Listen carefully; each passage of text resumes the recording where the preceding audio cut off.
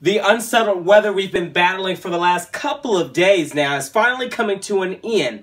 Now, tomorrow will be bright, Caden. It'll be sunshine out there over the Mid-South out there, and it's going to feel gorgeous, ain't it? Yeah. Temp's going to be in the lower 70s out there, and it's going to feel good out there. Now, Wednesday, Caden is unfortunately bringing a bad forecast in the Weather Center today. It will start to feature, Wednesday will start to feature more clouds and some rain chances. So this is bad times. This is bad times for a lot of my sunshine lovers out there. But the best chance for rain, can you tell them where west is? Yeah, west of I-65 for Wednesday. Although rain and clouds will continue to linger into Thursday.